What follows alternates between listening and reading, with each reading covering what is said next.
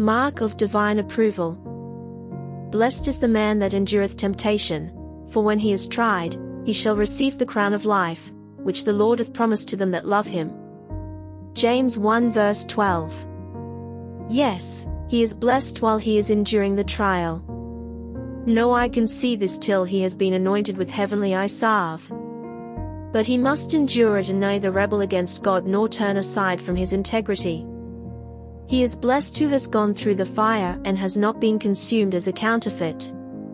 When the test is over, then comes the hallmark of divine approval, the crown of life.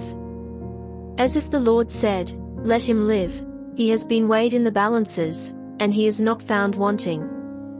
Life is the reward, not mere being, but holy, happy, true existence, the realization of the divine purpose concerning us. Already a higher form of spiritual life and enjoyment crowns those who have safely passed through fiercest trials of faith and love. The Lord hath promised the crown of life to those who love him.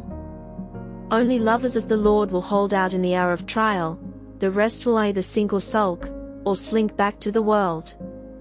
Come, my heart, dost thou love thy Lord?